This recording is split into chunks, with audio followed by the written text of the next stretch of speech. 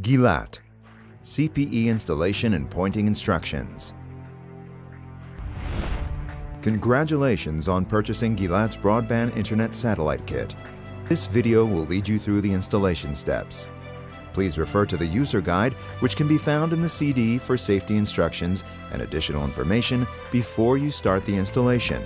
It is recommended to follow the quick guide while watching the video.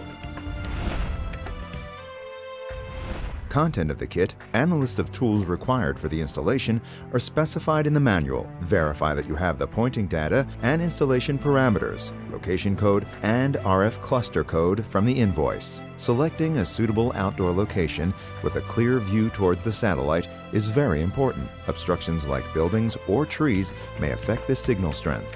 The dish pole must be installed vertically. Use a spirit level to verify. Please refer to the manual for information about mechanical forces on the pole. To assemble the back bracket on the AS-L, place the AS-L bolts down on an even surface. Position the back bracket with its rear surface to the AS-L. Apply the skew plate to the back bracket with the arrow marking facing forward. Insert the 4 bolts through the holes in the skew plate and the AS-L. From the rear side, place a flat washer, a spring washer, and thread a nut on each bolt. Screw on the nuts without tightening them, leaving enough freedom to allow rotation of the back bracket. To mount the AS-L onto the pole, loosen the clamp nuts and release the clamps from the bolts on the open side. Place the AS-L on the pole.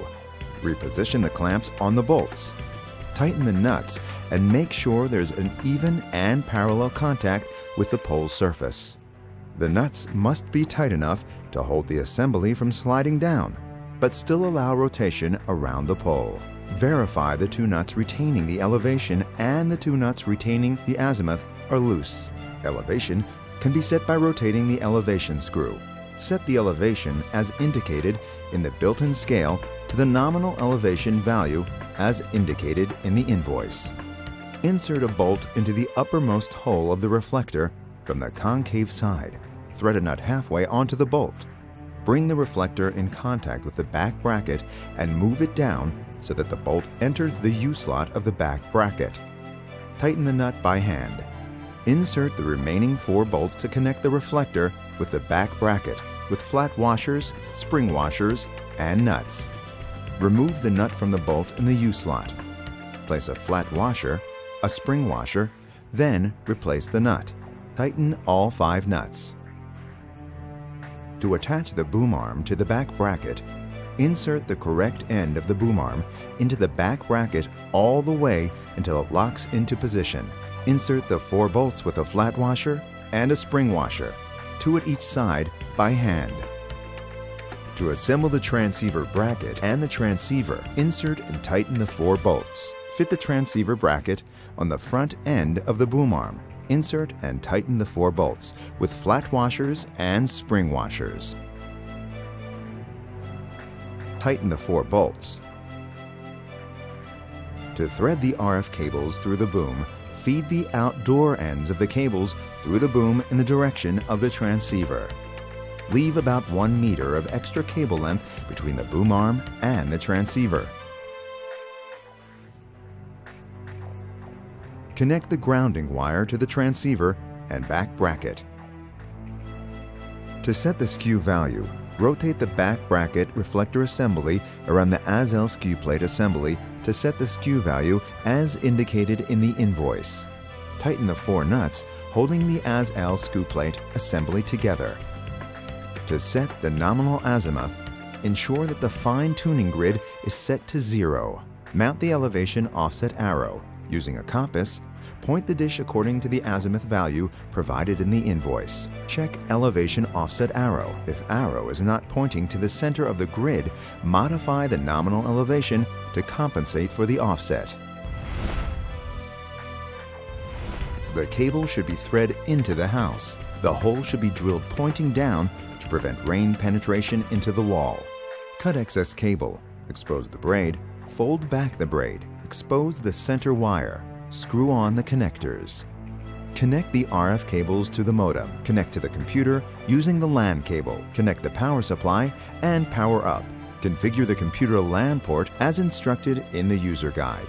To start the modem configuration, start your internet browser.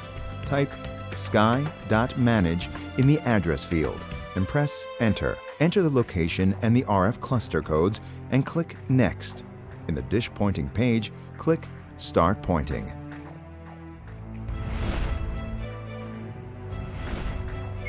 To lock onto the satellite, rotate the dish as slowly as possible around the nominal azimuth until the beeping tone changes, indicating that the modem is locked on the satellite.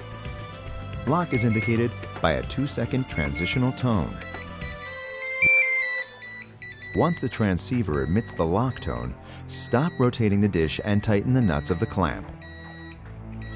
To start azimuth fine pointing, change the azimuth settings on the dish in a random direction until you can hear the audio indication reduced tone and staggering rate. Stop and reverse the direction. At some point, you should hear the pitch increase until you get a continuous tone. Continue in the same direction until staggering tone starts again. Stop and reverse direction once again. As soon as you hear the continuous tone, stop. To start elevation fine pointing, change the elevation settings until the audio tone indication drops in tone and stagger rate. Stop and reverse direction until continuous tone is achieved. Continue in the same direction until staggering tone starts again. Reverse direction again. And stop as soon as continuous tone is achieved.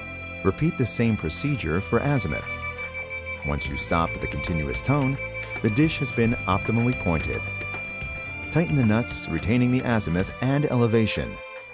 Apply light pressure on the side and top of the assembly until the tone changes to a staggering tone. Verify that once you let go, the tone returns to peak tone.